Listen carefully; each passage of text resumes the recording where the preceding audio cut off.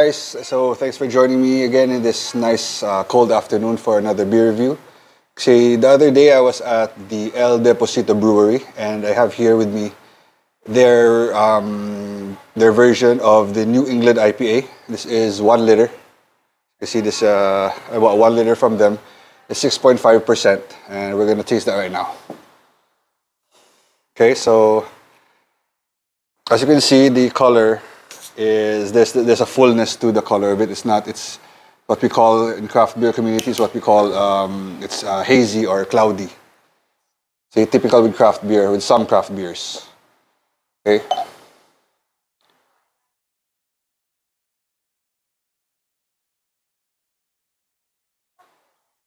Okay, so let's review this right away. Again, this is 6.5%. Look at the nice hazy appearance of it. See, it has that fullness, and usually beers like this, it gives out this strong, like fruit aroma or hop aroma. It's like a mixture of different kinds of fruits. It smelled like apricots or something. Apricots and mangoes combined. Okay, so let's taste this right away. All right, that's so good. This is it has a highly bitter. It's for me, this is a full-bodied, highly bitter but semi-sweet kind of beer. It is like balance of bitter and sweet. Okay. It almost has a kind of a tropical notes to it. Para siyang ano eh, has a tropical vibe to this particular drink. Okay, I personally pair this with some finger foods. Like the other day when I went to the brewery, I had some onion rings with this. Okay. So this also has a very exotic mouthfeel. Kind of not it's not the regular kind of taste or mouthfeel you would get from commercial beers.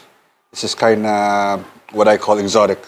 This is exotic taste to it that not if you're used to commercial beers, you're not gonna get this kind of quality beer. Okay, with this particular beer from El Depósito. Okay, so then again, the appearance looks like I don't know. Does it look like beer to you? This is kind of looks like juice, but this is craft beer, right? So there. So overall, I'm gonna give this an 8 because I personally like this kind of beers. My personal preferences for craft beers are the hybrid pilsners.